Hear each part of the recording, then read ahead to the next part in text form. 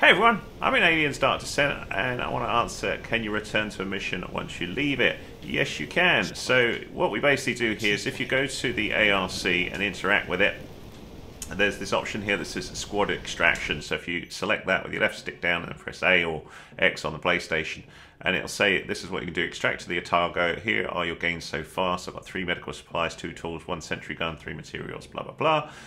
My Marines are ready to rank up. You will be able to continue this mission on future deployments. Confirm extraction. Yes. Now there is a slight downside to this in that time progresses, of course. If you leave here, you're going to need to heal your Marines. You're going to need to progress time that little bit because you can't go straight back to a mission with new Marines. You've got to let time continue a little bit, but at least you can leave with your Marines, not get your butt kicked. And the time that you want to be leaving is if you haven't got enough weaponry, not enough ammo and that sort of stuff, and return to here later. So we can see a little Marine report here where we will be able to promote our Marines. We can see an inventory report and statistics and all sorts of stuff here.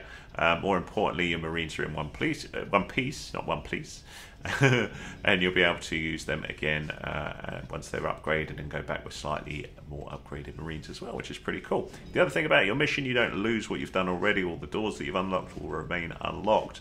All of the boxes that you've already discovered will no longer, be there with the, they won't respawn. You've already got that material, but at least you can regroup and go back into battle again and live to fight another day. Hopefully that was useful to you. If it was, give us a thumbs up, please. Much appreciated. Any comments, welcome. Cheers.